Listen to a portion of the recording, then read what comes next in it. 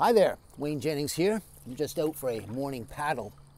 You know, when you're out in the water, it's always a good idea to have some kind of a safety kit with you, a length of rope, a bailing bucket, some kind of signaling device.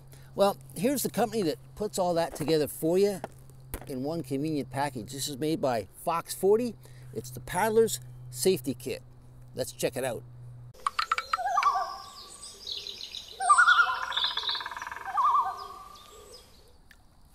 So it's always good to be prepared for an emergency when you're out in the water. Now, I've never used a dedicated safety kit. I've always just kind of scrounged together things I know I'm going to need. For instance, rope. I've always got rope nearby. There's plenty of rope on the bow and the stern, so that's taken care of. And when it comes to bailing, I find these work just fine. This is a yogurt or ice cream container. They do a really good job. And I usually always have something like a flashlight in my day pack, so if it's nighttime I can use that to signal. And of course on my PFD I've always got a whistle. So the basics are all taken care of. However, the people at Fox 40, you've probably heard of them. They make whistles. Well, they have an outdoor and marine division. They sent me this to check out. This is their Paddler's Safety Pack. And basically, as the name implies, it's a little pack with all kinds of safety gear inside. So let's just open it up, see what's in there. First of all, it's a waterproof container. It's the kind of bag that, you know, you roll the top down, seal it up, so you can keep the contents dry inside, but there's also a clear window in the front so you can see at a glance what's in there. Let's see what is in there. We got, of course, a length of rope, and this looks like really good quality rope, so that's always good to have. There's, looks like a strap, which is a good idea because this has a couple of D-rings on it here. So you could put the strap on, carry that over your shoulder on a portage, or use that strap to strap it into the boat so you're not going to lose it overboard. And of course inside we've got, well, there's your main thing, your bailing bucket there. It's got a screw-on lid with a handle, so that's handy so you don't lose it. You can tie that up. And it looks like a pretty good size. You can get a lot of water out with that. Now, here's something kind of neat, which I never really thought of, but how simple is that? It's a sponge.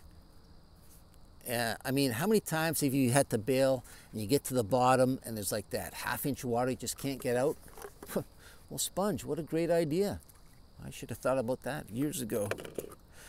There's a compass in here, and that's actually a half-decent looking compass. Good size, too.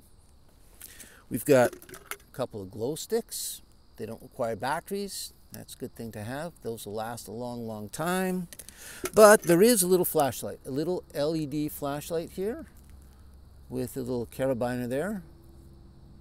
And of course, what would a Fox 40 kit be without a Fox 40 whistle?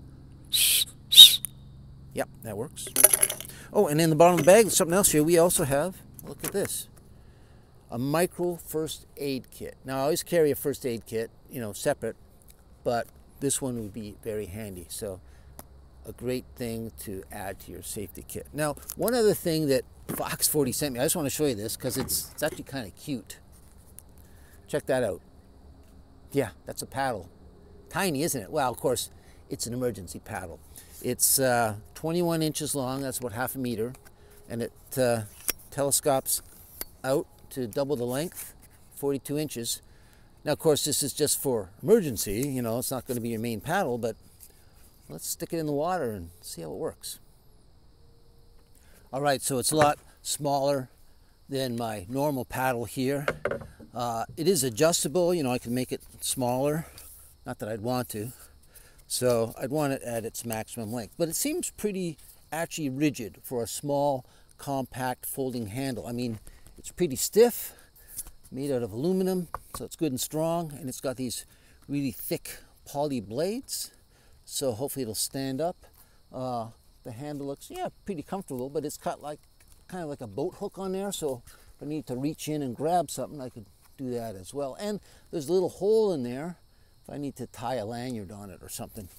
Anyways, let's dip it in and see how it works here.